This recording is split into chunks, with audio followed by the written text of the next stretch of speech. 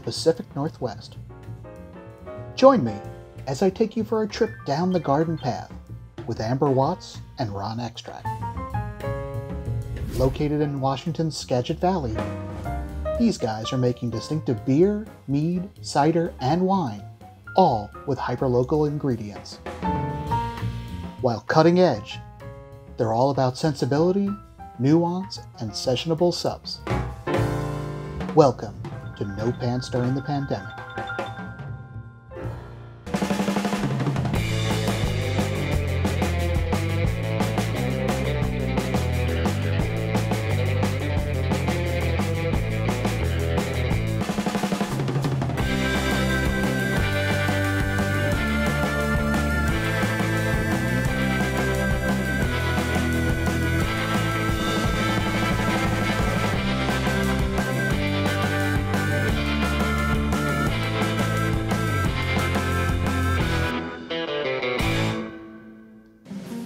Hi, I'm Kevin Brooks, and this is No Pants During the Pandemic. Today I'm speaking with Ron Extract and Amber Watts of Garden Path Fermentation in Burlington, Washington. Hey guys, how you doing today? Great, Hi, how are Kevin. you doing, Kevin? I'm doing great. Let's get started. Why don't you tell me a little bit about yourselves? You want to start, Ron? Sure, I guess so. Now, why don't you start? All right, you're older. That's true. So, I'm one of the owners of Garden Path Fermentation. I did not start in the beer industry at all. I actually used to be a film professor. So it's a long, strange journey to get to where we are in Northwest Washington. But Ron and I actually met in Chicago.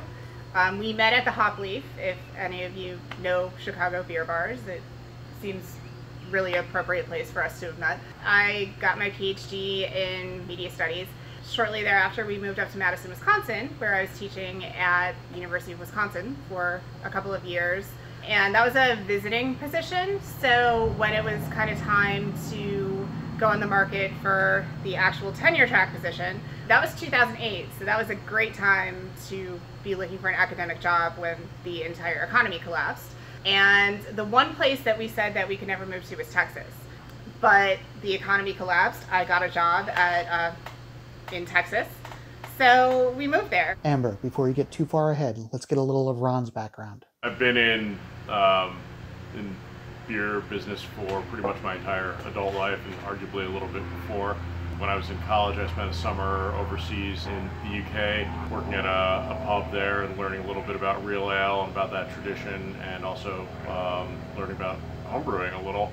And then I moved to Chicago for grad school and eventually decided to leave the program, and at that point I did the concise course at the Siebel Institute in Chicago and started working at a local brewery. Started volunteering there initially and then worked there part-time. There wasn't really a lot of opportunity to move into the business on the brewing side at that point, so went into other parts of the business, which started with retail and then distribution and eventually importing, which brought me to working for Shelton Brothers for quite a long time, which I think you have some familiarity there. Yeah, a little. Amber and I moved to Wisconsin for her career, and then eventually to Texas, where I was still working for Shelton Brothers at the time, and met the two brothers who were starting Jester King, and we hit it off. I started working with them a little bit informally initially as somewhat of a consultant, and then eventually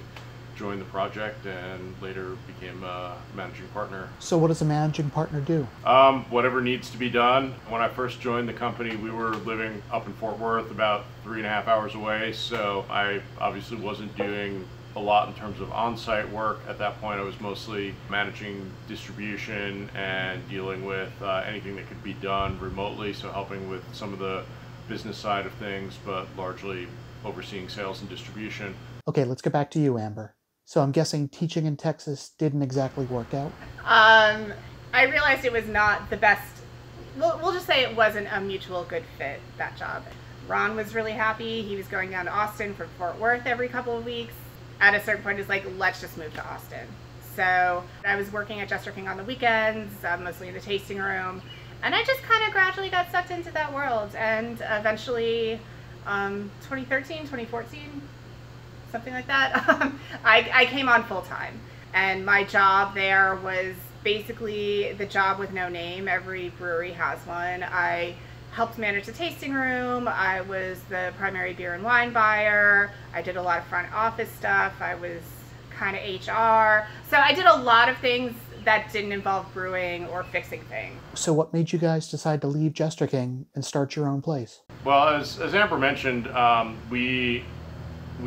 Texas was the one place when she was doing the job search that we had completely ruled out, mostly because of the beer laws, but also because we're not really hot weather people. We both grew up in the Northeast. We're kind of used to it not being hot all the time. I mean, Austin was fun. Austin was a great place to live. Yeah, there was a lot that we loved about Austin, but it never felt exactly like home.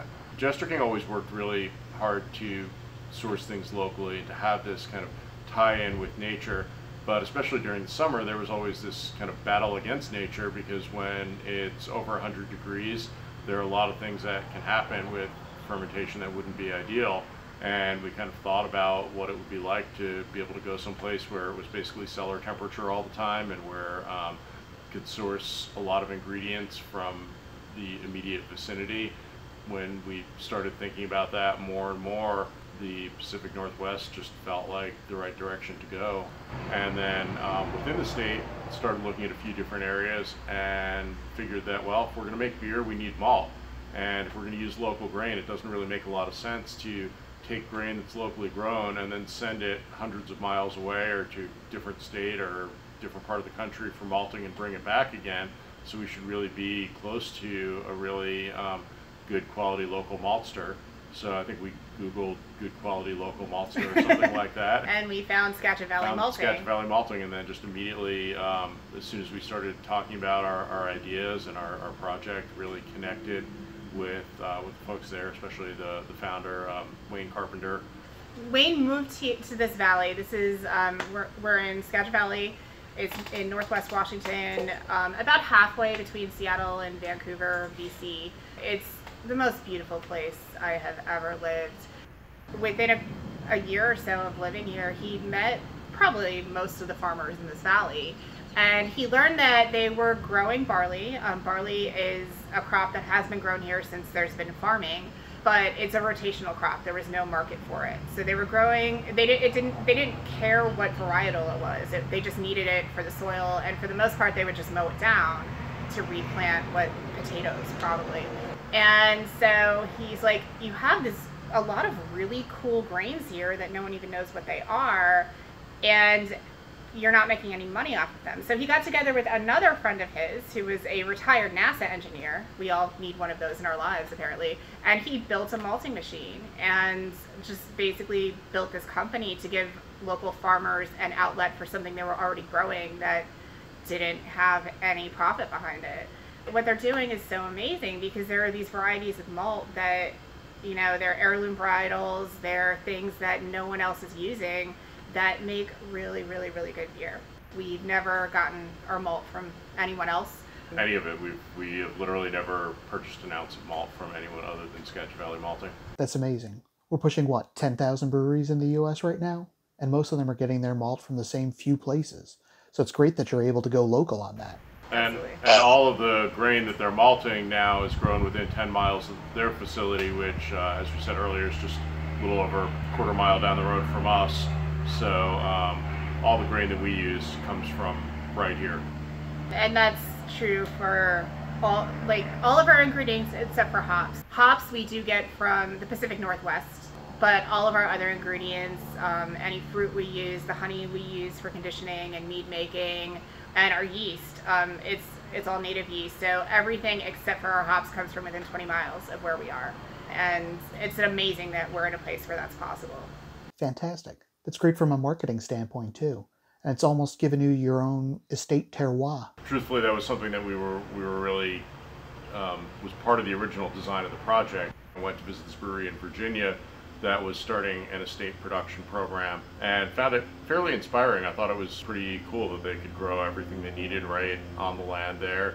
So when we came here, that was definitely something that was in our minds, this notion of doing this estate production process. But as soon as we went to a meeting with some local farmers that really completely went out the window for us, because we realized that there were folks here that knew so much more about growing ingredients than we did, that we really wanted to support what they were doing.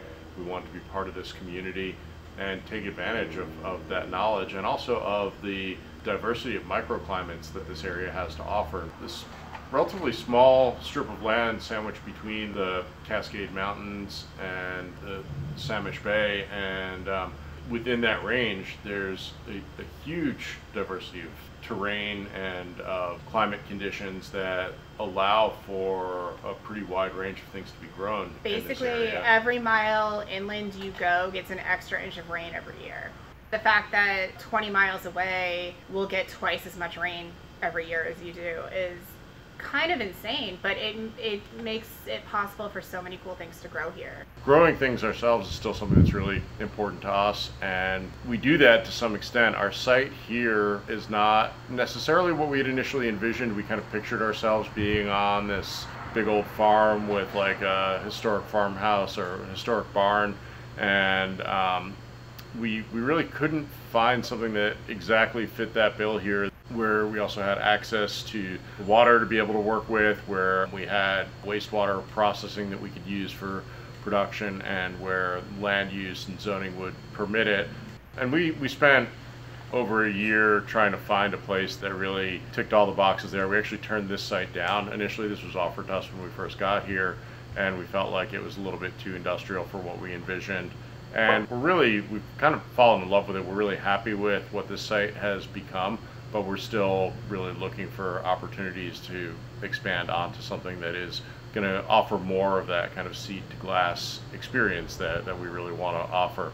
But in the meantime, we're also finding ways to be able to contribute to our own growing of ingredients. We work closely with Washington State University, which has a research orchard near here, just a few miles from here, that they no longer have funding to maintain in its entirety all the way to the plant. Airport. So when we learned that, we went to them with a proposal to take over maintenance of portions of the orchard that were otherwise likely going to be abandoned or just ripped out, in exchange for first right of refusal and favorable pricing on the fruit that was being grown. So it's where our cider apples come from. It's where we're also able to source a lot of cherries, plums, and pears, and it still allows us to have a hand in the growing of our own ingredients, even though we don't have our own orchard on site here.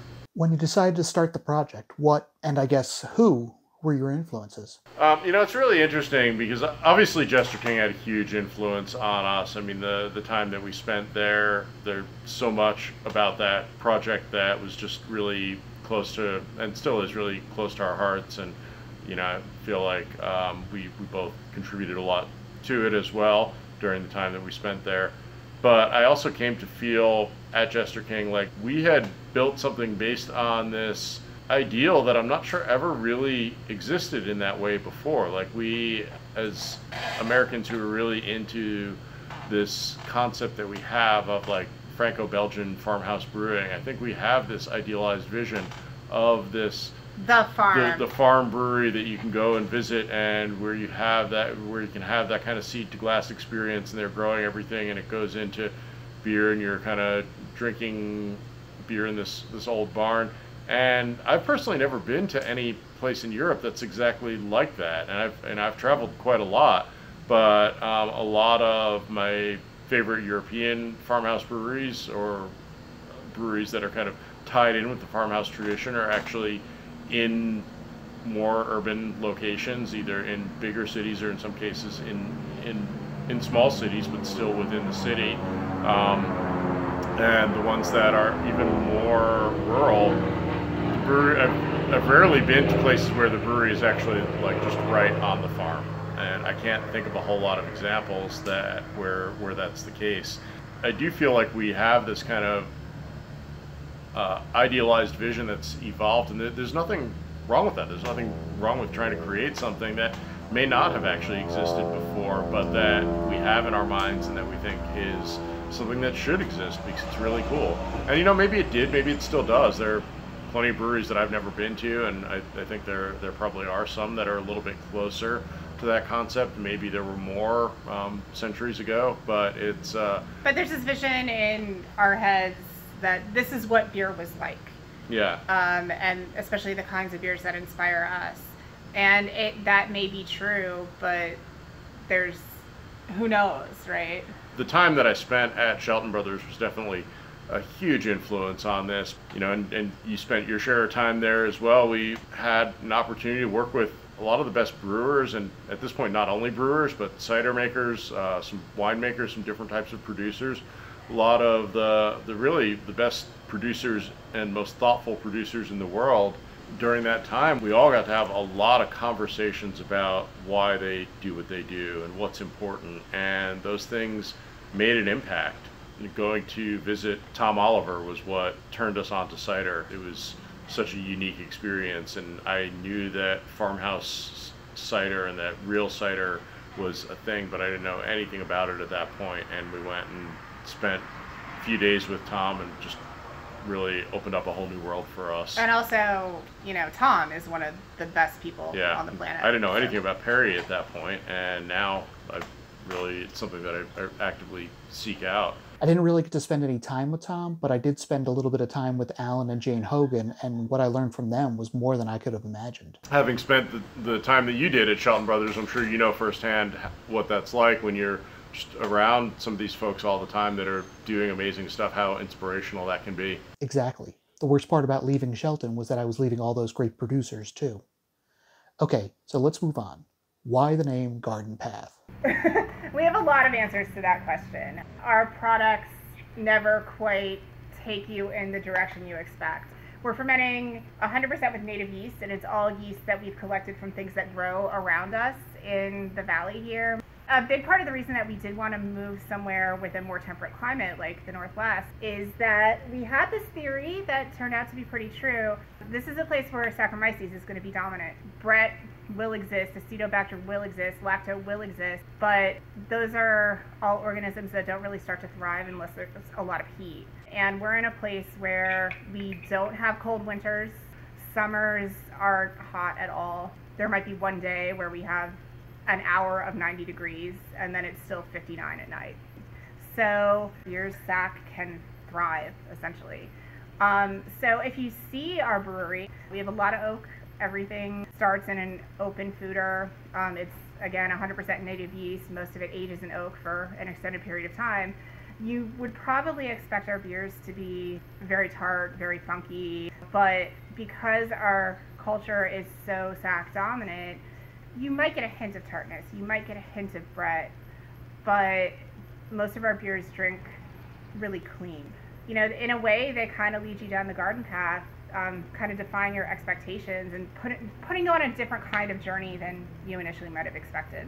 Yeah, I think that sums it up really well. I mean, we love sourcing everything locally. We love being tied into nature, working with nature, producing things that speak to the flavors of where we are.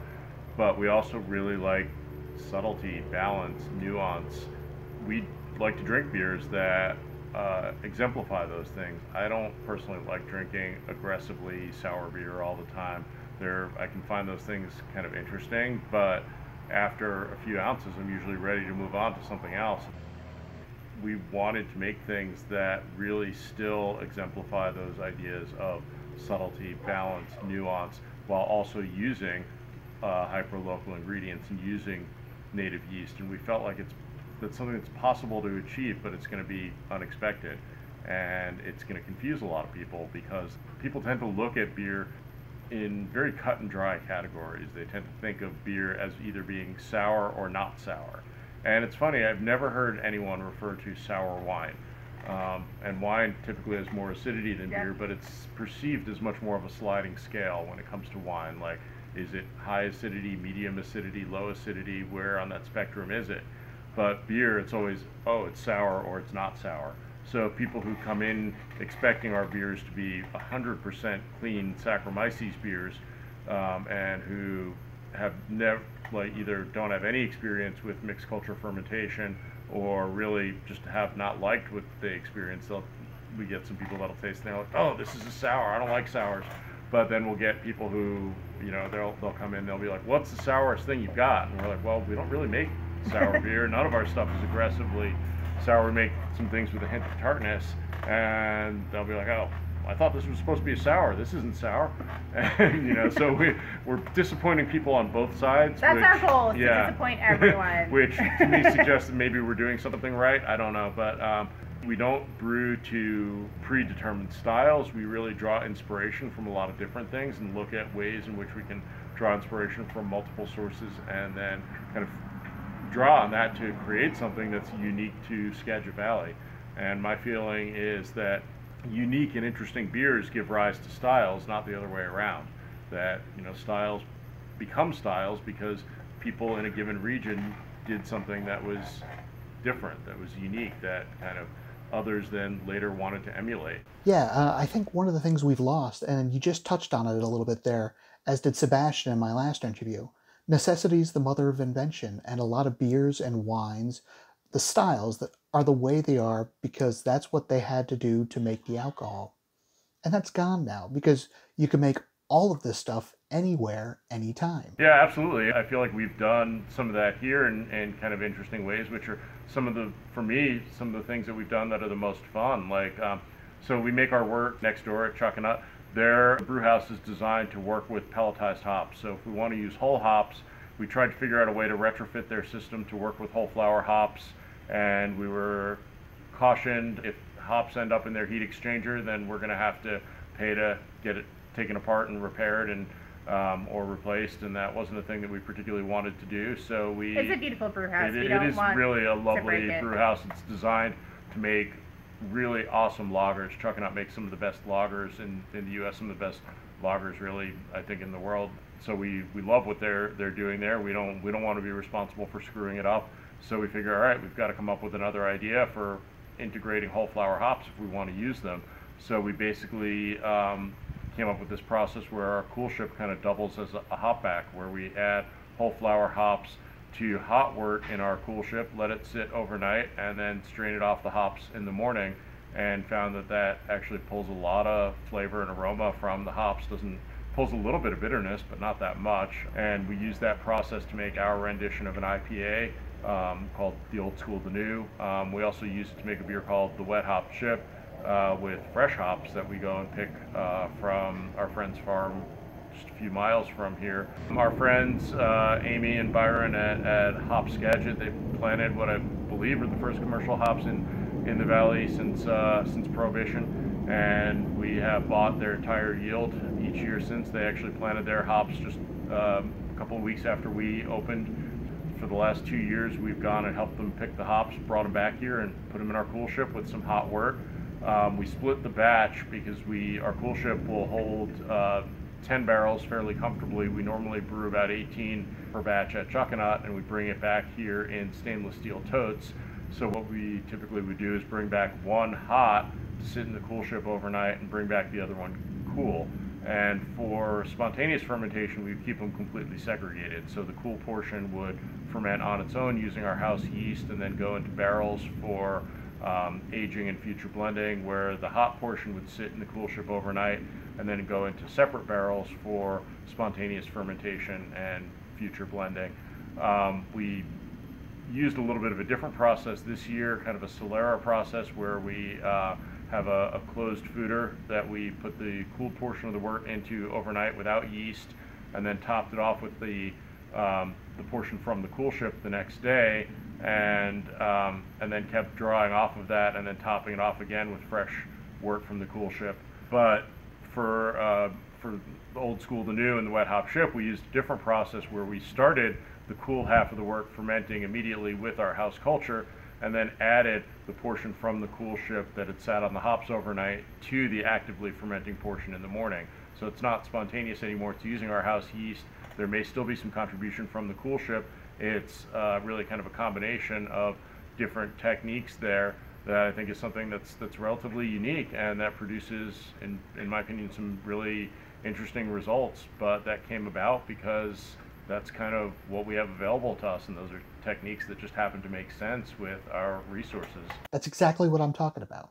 So how does thinking like that inspire your beers? Everything we do, it's meant to be unique. It's meant to be a singular experience. We're not ever trying to recreate something, which is why with our beer names, all of our product names, there's always an edition number, because each batch, it's not meant to recreate what came before, but rather to draw on it and to reinterpret it and to create something new from that kind of same theme, to create a new variation on that theme. And I think our experiences, both Amber's and mine, with the real ale tradition were a big inspiration. And like with real ales, you guys are making a lot of more sessionable beers. Yeah, like the point of a session beer is to have a session, to sit with friends, have a few pints, have a conversation, and make your way home fine, and wake up fine the next morning.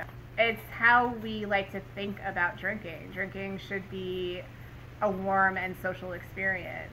Even in our tasting room, we don't have TVs. I hate TVs in a pub because they distract you. Like, it could be showing, I don't know, curling. I don't care about curling. I will watch curling if it's in front of me. It detracts from the experience of being with people. But for me, the notion of session beer also plays into subtlety and nuance. It's something that really unfolds on your palate. It doesn't overwhelm you. So much about beer consumption today it's not beer drinking, it's beer tasting. And people going to festivals, people going to bottle shares and drinking an ounce or two each of dozens of different things, maybe more. And of course, in that kind of context, whatever packs the biggest punch is going to stand out. But I don't really like to drink beer that way personally. I like to sit and have a full glass of something and not necessarily have to think about it, but to be able to think about it if I want to, where maybe it's the last sip of that glass when I realize that it's empty, that I have the realization like, wow, that was really amazing. And I noticed something in there that I hadn't noticed before, and it makes me want another. That's really what we strive for in what we make. That's great. You're not just making beer, though. You're making mead as well. What else do you have in the pipeline? We packaged our very first cider last week. And our first two, in fact. Our first two ciders. And those are all local apples. We have one wine that's pretty much ready to go. We just need to get a label for it. We are packaging our second wine next week. Wine is the harder part of the equation for us here. The grapes grow here, but it's not a fantastic grape region. So the wineries that exist, in Northwest Washington, some of them do have vineyards, but they tend to be small and they tend to use the grapes entirely themselves. Most of them actually get their grapes from Eastern Washington, which is a very different climate than where we are. So sourcing grapes is actually one of the hardest parts of our keeping everything local equation. The wine that is pretty much ready is a varietal called Madeleine Angevine, which is kind of a French varietal that takes well to wet weather. The biggest problem with grapes is that if the rainy season comes early, they burst on the vine. So you need a moisture tolerant varietal. And so Madeleine Angevine and another varietal called Ziegeriba are the two that people kind of understand work here and work well here. But our Mad Ange, it turned out really beautifully. It's kind of a pet nat, it's in a clear bottle, it's complicated but also pretty easy to drink. It's exciting that that's a thing we can do here. The state of Washington makes it easy to stack a winery license on a brewery license, so you can do everything pretty much in the same space. Wine and cider do take more time than beer does, but we're excited that soon enough those things will be out there. And then as far as other projects go, anything that grows here that it's fermentable, as far as I'm concerned, is something that is of potential future interest. With the orchard I mentioned earlier, there's also an abundance of cherries there, which are mostly sweet cherries, but there are some tart ones. We've used them in both beer and mead for re-fermentation, co-fermentation in the past. I look forward to doing some more experiments with cherry wine and plums. We have a lot of plums too, so some plum wine or a variation on umeboshi or something along those lines could be pretty fun. And I feel like there's just a whole world out there to explore. So I'm excited to see where that takes us. Really exciting stuff. Now, how has the coronavirus been affecting Garden Path? Well, we actually started to feel the impact fairly early because early in the year, we'd been in talks with importers in South Korea and mainland China about sending small shipments to those countries, and had actually shipments were all ready to go. The Korea one had even already been paid for, and then coronavirus hit in Asia, and that was the first thing that we saw, was that those orders were postponed. And then we started to see the same thing happening in the US with a lot of our distribution orders. Very quickly after that, things started to escalate, and we realized that we were very likely going to have to close down our tasting room for any kind of on-site business. And so did everyone else in our state. As did everyone else. And we came to that realization a few days before the actual order came through. That pretty much killed not only our own on-site business, well, it did completely kill not only our own on-site business, but the majority of our in-state sales too, because most of the other accounts that we sell to are on-premise. They're bars and restaurants. So that really kind of left us without much of an outlet for distribution. So what have you been doing? We've had to pivot quite a bit to kind of find new outlets, new ways of doing things. We basically shut down production at that point too, because it's really hard to do any kind of production on this scale. If you don't know if there's a market. Well, and also while maintaining social distancing. Yeah, exactly. In kind of small hands-on operation. It's not like you have one person that can just control everything from a control panel, but we did start doing delivery and pickup service for the tasting room. And one thing to note, in our tasting room, we sell our own products, obviously, but we also have a pretty extensive bottle shop where we have guest beer, wine, cider from around the world. So it's not the worst time to be a bottle shop. I mean, our numbers are not close to what they would normally be this time of year, but it's kind of kept us afloat. And we've also been delivering about once every 2 weeks. We've been doing deliveries to Seattle, which is it's a little over an hour from here. And then we also just implemented an online shop, which is still kind of in beta mode, but it is live. That allows you to place orders online. We will soon be adding to the shop shipping throughout the state and potentially in other states as we're able to get appropriate permission to do so. Slowly, most states are beginning to open up. What's your next step? Well, I just apparently found out while we were having technical difficulties before that we've been approved for phase 2 as of now. So after this, I'm gonna have to scramble to get everything ready to go. Possibly tonight we can open for phase 2. And what that means here is that restaurants, bars have to be at 50% capacity, no bar stools, can't touch anything. We're going to move all our seating outdoors to separate people as much as possible. Our space isn't that big, and there is a bottle shop that people will browse. But yeah, we'll see how that goes. Well, congratulations on making it to the next stage. Yeah. I know you guys have a lot to do tonight, so let's wrap this up. I appreciate all the time you've given me today. Well, thank you so much, Kevin. Thank you so much, Kevin. We really appreciate your taking the time to do this, not just for us, but for everyone that you've been talking to. I mean, as you point out in the preface of this project, that the industry is hurting right now. Everyone's hurting right now in different ways, and I think that it's great that you've taken it upon yourself to do this project and to have these conversations. So thank you for that. Yeah, thank you. It's been my pleasure. Good luck with the opening, and I'll speak to you guys soon. If you want to learn more about Garden Path Fermentation, you can visit their website. The link is in the video's description. Thanks for watching, and I'll see you next time.